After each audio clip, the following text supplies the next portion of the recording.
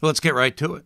Yesterday we discussed the data science scam, and today let's talk about the real top job in the world, the data engineer. Now, before we get started, the top job in AI is the machine learning engineer, and if that's the goal you want, there are going to be tons of jobs out there for you.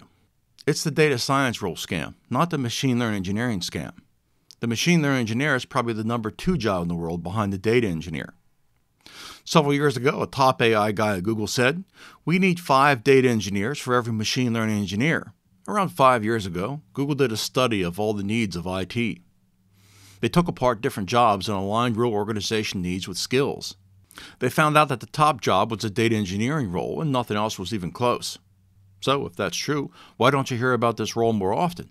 2 reasons. There's nothing sexy about it, and you can't get a job coming from any academic role. There are 0 colleges teaching applied data engineering. If colleges can't make money at it, there's really no incentive to push it.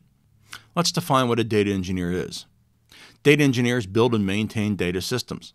They construct data sets that can be easily analyzed and support company requirements. They're responsible for moving data throughout the company. The best way to find out what companies want you to know is by looking at real-world job posts. Here's a job working with the Gecko. The first thing the company wants you to have is a bachelor's in something. They don't care what it's in, as long as you have a degree. Next up are cloud skills.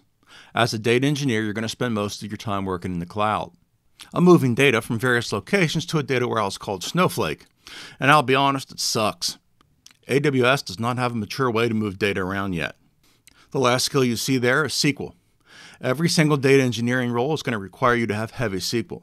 As a matter of fact, most of the data engineers I know were database administrators.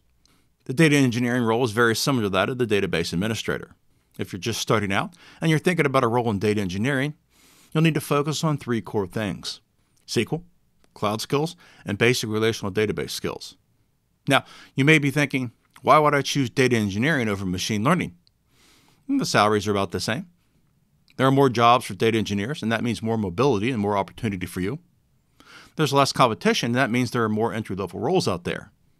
Now, with that said, I don't recommend you try to obtain an entry-level role in data engineering. That's probably not going to happen.